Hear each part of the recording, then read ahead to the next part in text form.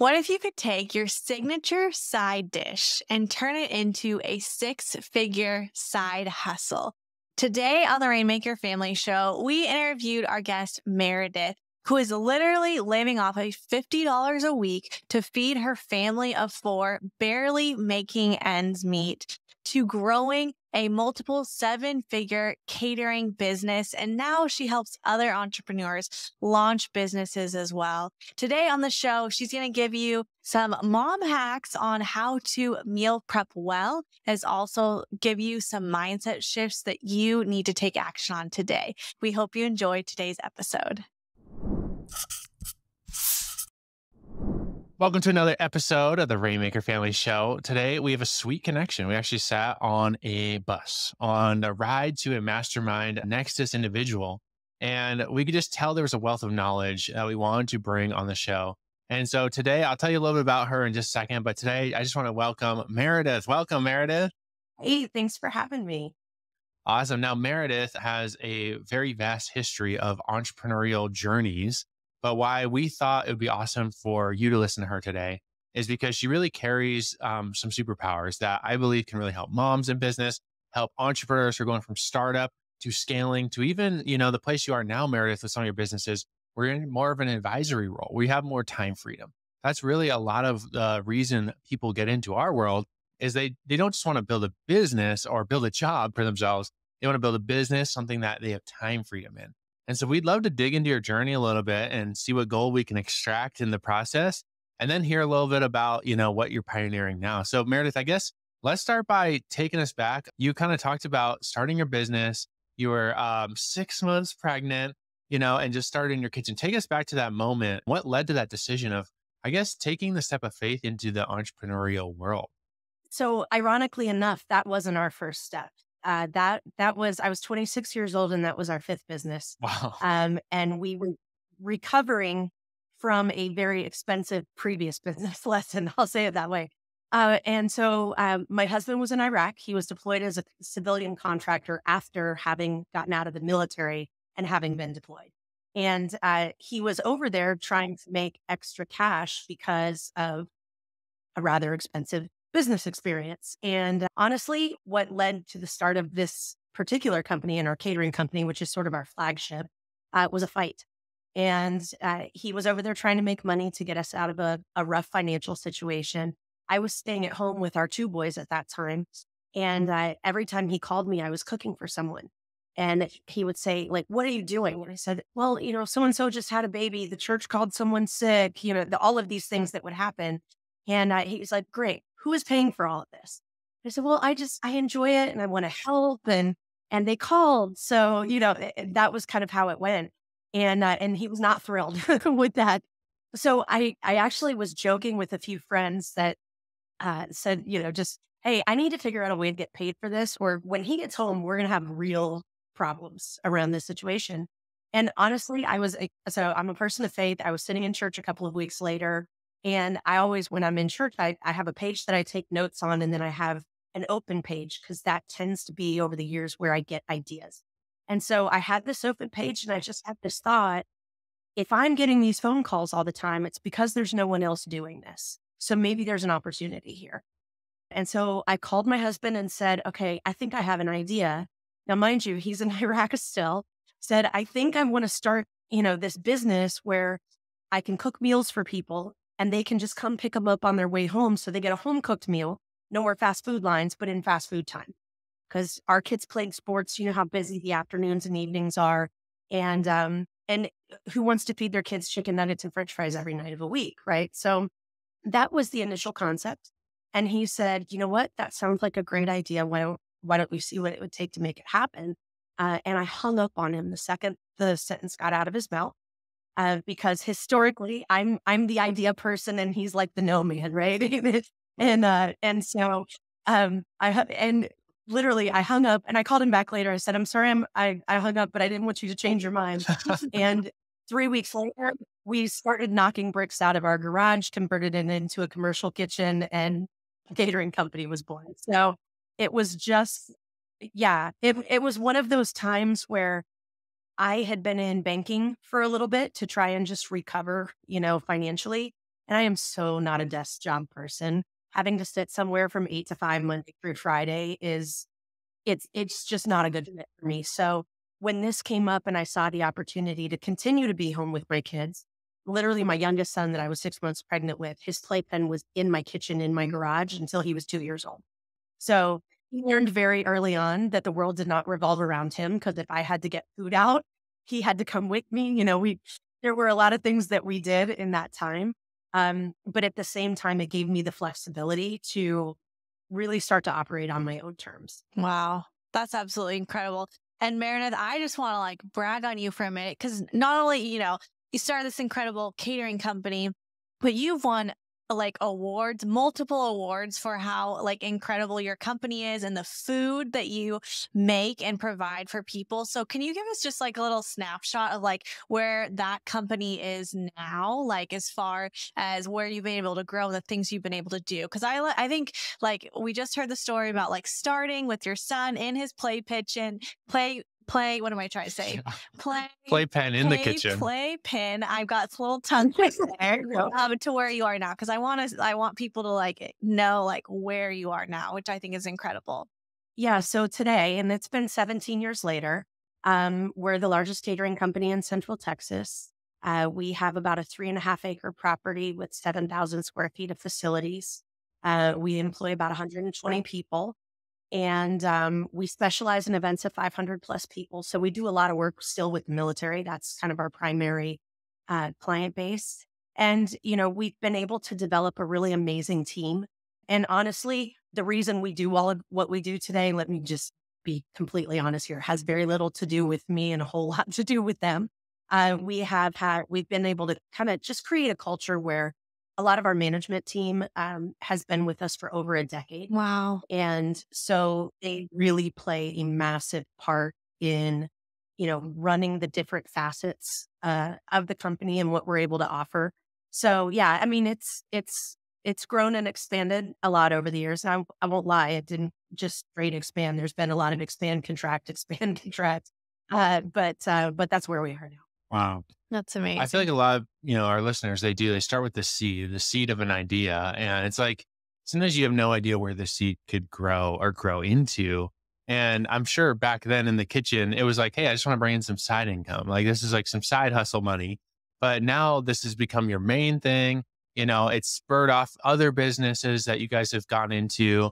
And it's so hard to even predict that. I mean, did you have a vision at the beginning that you would be running this, have 120 employees, that type of thing? No, I just didn't want to go back to work at a bank. Like that was the motivation. I really, while my husband was deployed at that time as a contractor, that was back when government contractors that were deployed had tax-free income up to a certain amount. So we were making much more than we would make when he came back stateside. And so we knew that we had a finite period of time that I either had to make something else work or I was going straight back to the desk. And so honestly, the pain of sitting behind a desk 40 hours a week was all the motivation I needed to figure out something. And it really didn't have to be a lot. So that was kind of all it started with was, hey, if we could, provide some food for an office lunch here or there and do these dinners for families and I can be home with the kids, then we're good. And that was honestly as much of a vision as I had for it at that time. I'd love to know, Meredith, I mean, you talked about like, I just didn't want to, like your motivation was, I just don't want to have to go back to a desk job because that's not for me. But I'm curious, and maybe it's your thought process as well, but specifically your husband's, like why did he say yes again, to the other business opportunity after you were trying to pull yourself out of the hole? And the reason why I'm asking this is because I think people give up too quickly. I think that they try something once and they, we see that with our students, they launch one product and we do have this like method that they go through, but any entrepreneurship, and you said it yourself, there's been lots of ups and downs. That's any journey. It's not a straight road to success. And so I'm just curious, like back then, what kept you guys going after, probably on paper, what looked like a failed business attempt? Yeah, well, no, not just on paper. It was flat out a failed business attempt. So that literally, and I talk about this when I teach, so I don't mind sharing it. that literally ended up in bankruptcy court. So we were really starting over. And honestly, what made him say yes, first of all, is he knows me well enough to know that I'm going to find a way to do the things that I want to do. And there was going to be another iteration of it at some point. But what I think made him say yes as quickly as he did without us having to go through a lot of conversation and all of that is that he knew where I was in my personal journey at that point. He knew that I was in a good place, that I was being receptive to whatever was going to come next. I was in a very, I'll call it an open space of just being willing to talk with him about things, being willing to hear from God about things, talk with mentors that I, relied on. And I didn't know what that thing was going to be. I was just in a place where I was really open for whatever the next season of life was. And so I think because he knew that it was coming from that space and not a panic, I have to find the next thing space, it was very easy for him to see how that would work. That's awesome. How did you you had young kids at the time. A lot of our listeners are like that, where they have kids in some sort of journey and they want to build the business, but they also want to protect their, the time with their family. Were there any systems you set up in the early days, or even the part where you're like, I'm doing too much, I need to hire someone, like a moment like that, you made sure you were protecting your time freedom in the journey? So this is something I'll say that I wish I would have done better. And I'll be very straightforward about that. In the first few years when the company was small, it was easy because it was just me and I had complete control over, do I take this job? Do I not? But as the company grew and we did have some employees that were working with us, it became about, well, we have more expenses now.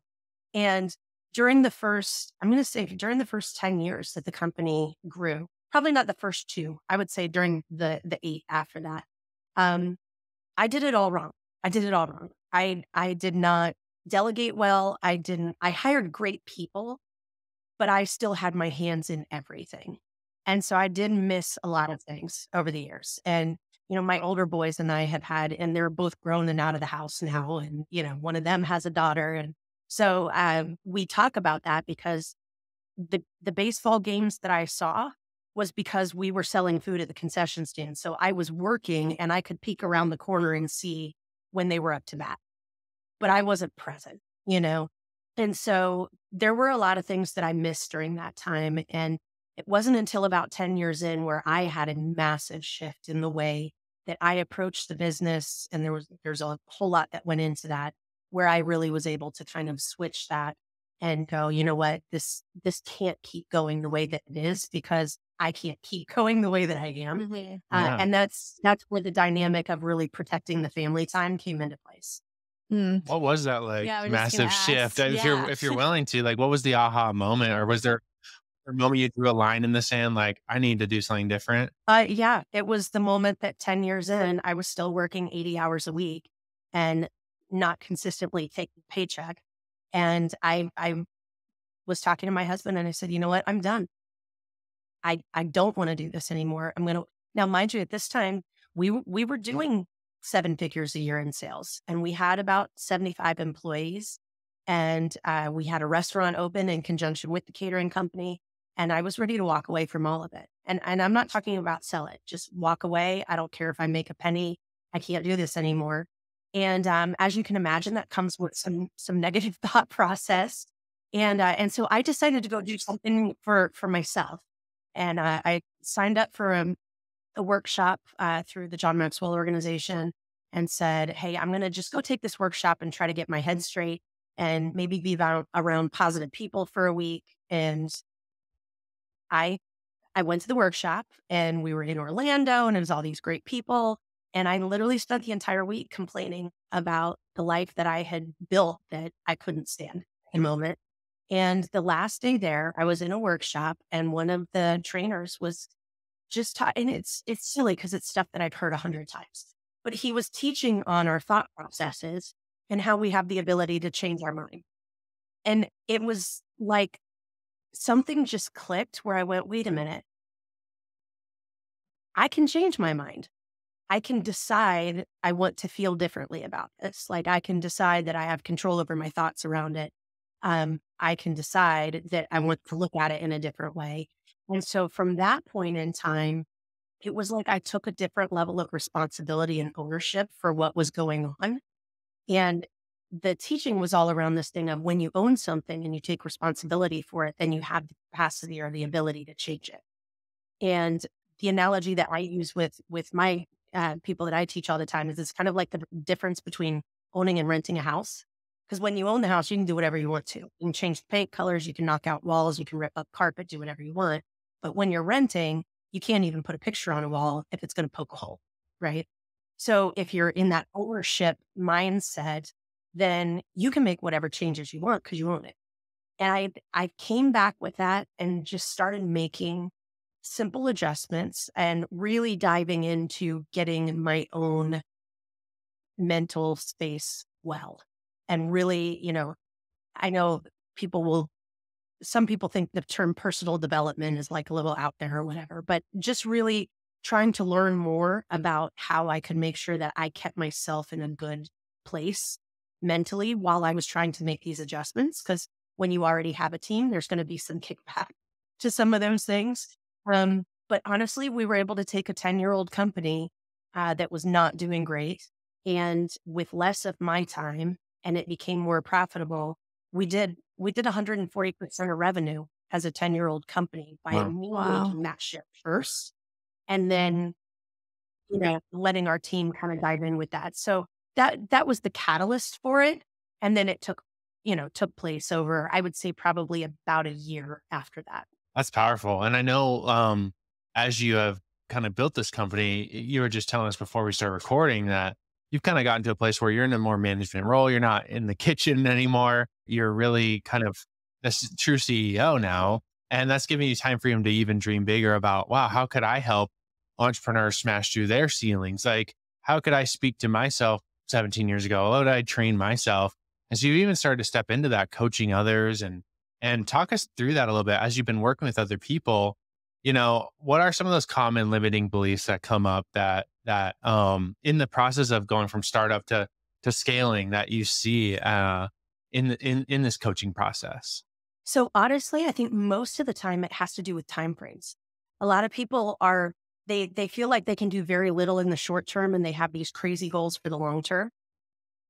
And so what I love to do is work in 90-day increments with people. So we always we'll take that annual, this is what I want to do this year, and we bring it back to 90 days. And by the time we really figure out what has to happen for those 90 days, they can do what they thought they were going to do in a year in usually the 90 days, maybe 6 months. And so a lot of times the time aspect of it is big. The other thing I think for small business owners specifically, and my passion and my heart is a lot for the brick and mortar businesses, just because anytime you start getting into inventory and overhead and employees and those kind of things, your challenges become really, really different than service industries. And so, honestly, a lot of times they get into something because they're so passionate about it.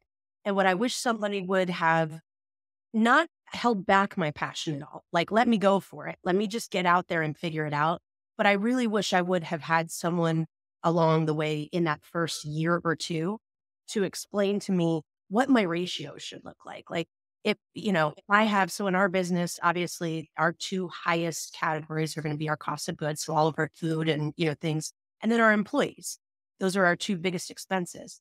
Well, now I know what percentage of our business that should be, but then I didn't. I was just like, I need people. Sure, hire. And then all of a sudden, 50 cents out of every dollar is going into staff, and we don't have the money to buy the groceries. And, so like those realistic things, I wish I would have known earlier. The other thing, quite honestly, is I wish I would have had, now I can be a little stubborn, so I may not have listened to them. Caveat up front. But I wish I would have had someone to tell me that you don't have to constantly expand. Because where we felt the pain along the way is every time we grew, and we would grow so fast that it's like, okay, we're ready for the next expansion. And I wish that I would have sat in some of those uncomfortable growth periods a little bit longer, because this falls solely on my shoulders. I stretched the company too thin on a couple of different occasions where we were trying to make jumps, and it was uncomfortable. It was really uncomfortable where we were, but we needed to have either made a transition in between that, or we needed to sit in that uncomfortable space a little bit longer and just know that people were going to be upset because every seat in the restaurant was full all the time and they stopped coming because there was nowhere to sit. So in my mind, I'm like, oh no, they stopped coming. We have to have more places to sit. We need a bigger place, And so some of those kind of things, I wish I had had someone with me at that point that could have said, let me lay out for you how this could go bad if you go forward, because it did go bad. And then we had to come, bring it back before we could go forward again. So those are some of the things that I dealt with. And I'm very candid about the mistakes that we made along the way. But that I see similar paths with a lot of the businesses that I've coached. And or a lot of the challenges come around staffing usually. That's big. Staffing and growth are the two things where people can really trip themselves up. Yeah. You have such a unique perspective in like living it out and growing your team and now being in this visionary seat of this incredible, company and now helping others like start, you said, take a signature dish and turn it into a 6-figure side hustle. And that's what you're helping businesses do now, which I think is absolutely incredible. Meredith, I would love to know, because we have lots of moms listening, and I love hearing these hacks and tricks and what worked for you that maybe it can work for me. So I'd love to just know from you, are there anything with having that much, like being in the food industry for so long, do you have any like tips for moms of any ages as far as like being in the kitchen, wanting to cook healthy, home cooked meals? Like, do you have any tips of like, this is what I do in specific meal prepping or anything that has worked for you that you could pass on to our audience? Yeah. So a lot of the dishes that we started with the company when I was making food out of the house initially was the things that I made for dinner for my own family. And so one of the things that I did constantly when my kids were young is I found every way possible to pack vegetables into dishes that they could not see or they could not feel a different texture of something. Yeah. So I make a lot of soups and casseroles and, different things like that. And every filling of everything I make has vegetables in it. Nice. And even down to things like taking a typical spaghetti sauce. And instead of just using a straight tomato sauce before I put it over the pasta, I add a bunch of spinach and I add bell peppers and I add zucchini and I add all of these fresh vegetables to a tomato sauce. As long as there's enough red, the kids have no clue that any of that is in there. Yeah. And they're getting all of these extra items. And what kid doesn't love spaghetti, right? So they're good with that. Yeah. The other thing that I did a lot when my kids were young, and a lot of the recipes that I had for them at that point in time came from a place of when my husband got into the Army, it was our first very expensive business lesson and we were broke. Like I had $50 a week to feed a family of 4. So it came a little bit out of inspiration of figuring out, okay, how you're not going to buy a lot of meat because that's the most expensive thing. So how do I make these things stretch?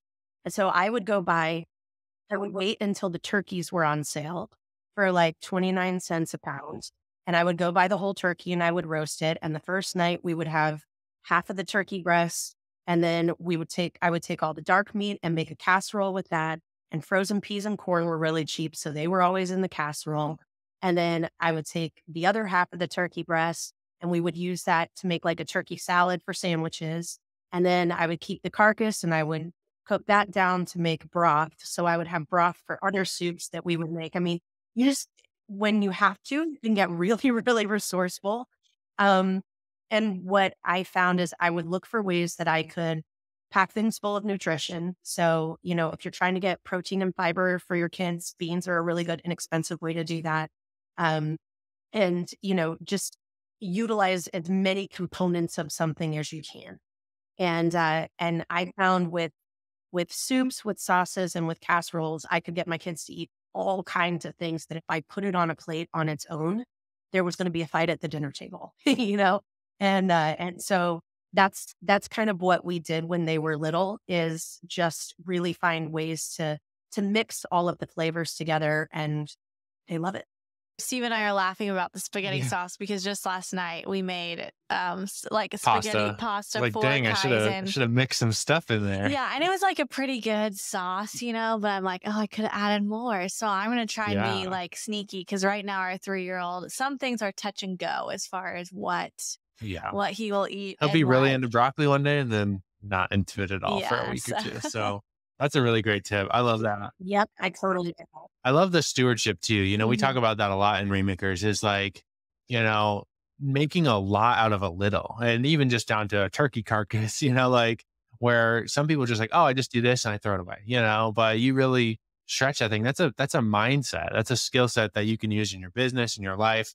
It's just like, how can I take a little and make it into a lot? I want to talk a little bit about that, because you have a thing called turn a signature dish into a 6-figure side hustle. This is your new avenue of coaching that you're releasing. But I just think, we may have some people listening to the show who are like, I love to cook. I've been cooking for other people. I've been doing meal, and they might be interested in this. So talk about that a little bit, turning a signature dish into a 6-figure side hustle. Yeah. So basically what we're looking at is I'm taking people through the process that I went through 17 years ago, which is to take something that you do and do it really well, and then take that avenue to get something started, right? And I think so many people look at starting a business as, I've got to get my business cards and my website, and I've got to, do all this networking, and then I've got to go do this. And sometimes it's like, no, you've got to have something that's really good, and then you just need to go sell one, or you just need to go get one customer and have a proof of concept, right? Because the confidence that comes with that is what will lend to you continuing to build. And I'm a product of building businesses offline. Like, this whole being online, even with you guys in this space, is a new way for me to build a business, because everything I've done with all of my other companies has been totally organic offline traffic. But I still feel like that is the most powerful way to build a small business. And so what we're going through in this challenge is how to identify the signature dish, how to build a story that builds a company, how to know your costs so that you're not spending too much on your groceries, how to do things like, if I have to go buy this meat and I only need it for this dish, what else can I do with this to make sure that so that I can spread it to other things and I can make additional money on it, or I can use it in different dishes, and down to coming up with ideas for how to sample products to people, and really how to build it. So we're going to be building that out. I'm actually doing a 5-day challenge on that, where we're going to build it out over the course of the 5 days. And it's what I wish somebody, if somebody could have come along 17 years ago and said, do this, do this, do this in this order, that's exactly what we're going to do. And so some of these things I did really, really well then. And some of them I can look back now and say, well, if I would have tweaked this just a little bit, it would have worked a lot better. And so now we get to come along and do that.